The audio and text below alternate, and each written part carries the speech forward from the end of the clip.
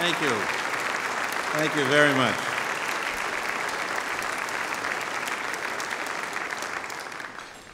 Thank you. I'm very honored and doubly honored that it was given to me, presented to me by Dean Wenthe, the president of Concordia Seminary. Bishop Rhodes, our new bishop, and I had lunch there at his invitation shortly after the bishop's installation. We hold the Lutheran community in great affection and respect, and especially Dean Wenthe and the Missouri Synod Lutheran community for its strong pro-life stance. I also want to greet everyone here from Allen County Right to Life. It's a special honor to be seated with and to welcome my new bishop, who has attended, and this is quite a pro-life credential since he was in high school, with the exception of the years he was in Rome, has attended every single national pro-life march in Washington without exception. So we want to assure you, you have received a bishop with extraordinary devotion, as any Catholic bishop should be, to the pro-life cause for our country and for our church.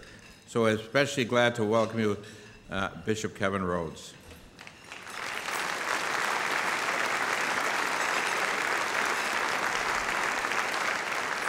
I accept this award on behalf of all in the Catholic Church and our brothers and sisters in other churches who stand every day for the inviolability of human life.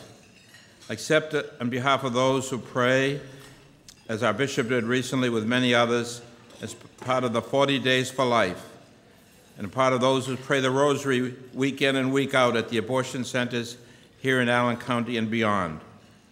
I accept it for all those who work at the Women's Care Center, the Hope Center, and the Christ Child Society, and other crisis pregnancy centers, and act as counsels for the dignity of the woman and the man who would be tempted to take away the life of the unborn child. Accept it in behalf of the unborn children saved by all of you. In this letter to the Romans, St. Paul speaks about the law which is written in our hearts. That same intrepid apostle went to the Areopagus, the Wall Street, or the university, or both of his time. Pained by the idols which he had seen around Athens, he nevertheless chose to speak of the one true God, and how even without revelation, which we hold dear in the books of the Bible, Dean Wenthe is a great biblical scholar, that even without these and the teaching of the church, people could find the love of God in their hearts. For God, says St. Paul, is not far from any one of us, and in him we live and move and have our being. I accept this award as a pastor, a shepherd, a teacher, a Catholic priest, not a politician, though I respect the dignity of political office and the great responsibility of those who bear it. In the scriptures, we hear the cry of God when Cain killed his brother Abel. What have you done? And we hear the cry of Cain that he was an outcast and he was hiding himself from God. This is what we do in reaction to this crime and sin. We hide ourselves. That is why Bishop Rhodes is strengthening and reorganizing Project Racial to help people to face it and repent and find mercy and love and the forgiveness of the church. The great warrior for life, John Paul II, said, "The question which Cain cannot escape, what have you done, is addressed," said the Pope, "to all people today, to make them realize, to make us realize the extent and the gravity of the attacks against life which continue to mark human history, to make us discover what causes the attacks and feeds them, and to make all of us ponder the serious consequences which derive from these attacks for the existence of individuals and peoples and for our future." I commend to you his encyclical, the gospel of life. He points out that attacks on its life at its most vulnerable stages, at the beginning and the end, which once were crimes, have now become rights, which once was considered a crime in all 50 states, is now a right, and the state is called upon to give legal recognition and to make them available, and some would even oblige healthcare workers to perform them.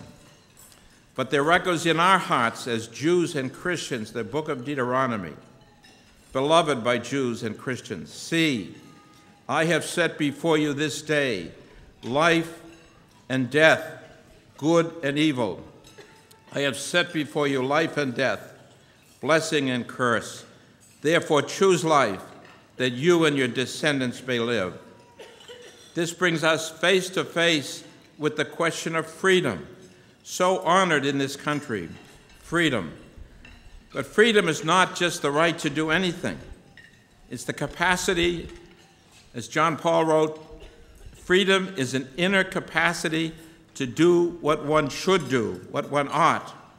Freedom takes into account the rights of others, the common good, the right of the child. What will happen to us if there is no resistance to these attacks on life? What will our future be? One of the oldest documents in the church, the Didache, 2nd century, says, there are two ways, a way of life and a way of death. There's a great difference between them. In accordance with the precept of the teaching, you shall not kill, you shall not put a child to death by abortion, nor kill it once it is born. The way of death is this: they show no compassion for the poor. They do not suffer with the suffering. They do not acknowledge the Creator. They kill their children, and by abortion cause God's creatures to perish. They drive away the needy, oppress the suffering. They are advocates of the rich. They are unjust judges of the poor. They are filled with every sin. May you be able to stay ever apart, O children, from these sins. Finally, there is a great tendency to obscure what is happening, to cloud it. John Paul writes, today, many people's consciences, the perception of its gravity has become progressively obscured. The acceptance of abortion in the popular mind, in behavior, and even in large self is a telling sign of an extremely dangerous crisis of the moral sense, which is becoming more and more incapable of distinguishing between good and evil, even, he says, when the most fundamental rights, the right to life, is at stake. Given such a grave situation, we need now more than ever to have the courage to look the truth in the eye, says the Pope, and to call things by their proper name, without yielding to convenient compromises or the temptation of self-deception. In this regard, the reproach of the prophet is extremely straightforward. Woe to those who call evil good and good evil, and who put darkness for light and light for darkness. Especially, he writes, in the case of abortion, there is a widespread use of ambiguous terminology, such as interruption of pregnancy, which tends to hide abortion's true nature. Perhaps this phenomenon is itself a symptom of a great uneasiness of conscience, but no word has the power to change the reality of things. Procured abortion is the deliberate and direct killing, by whatever means is carried out, of a human being in the initial phase of his or her existence. This is what John Paul meant when he said in Columbia, South Carolina, he spoke of his meeting there later at an ad limina visit in Rome.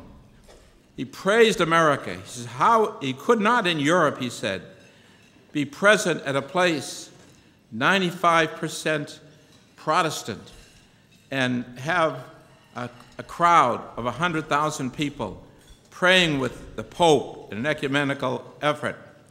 And he said, "America, how can you speak of the right to choose without speaking of the right to choose wisely?" Pope John Paul II. Finally, a few years ago, at a visit of this Pope to our country, he spoke at one of the old Spanish missions in California. I was there. A bishop gave a talk, and he responded.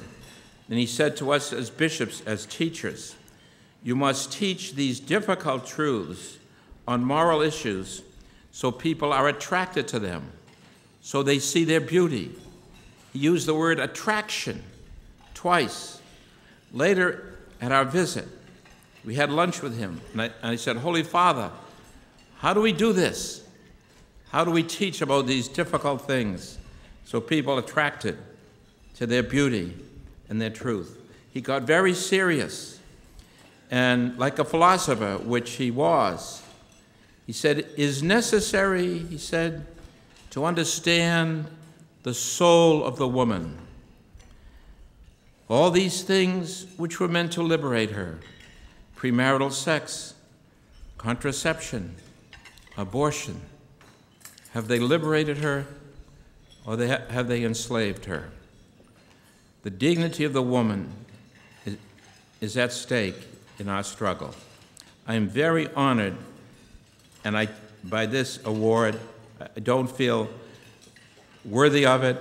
I think you people, Kathy Hamburger and people like that, who work day in and day out, but I accept this award in their name, and thank you. Thank you.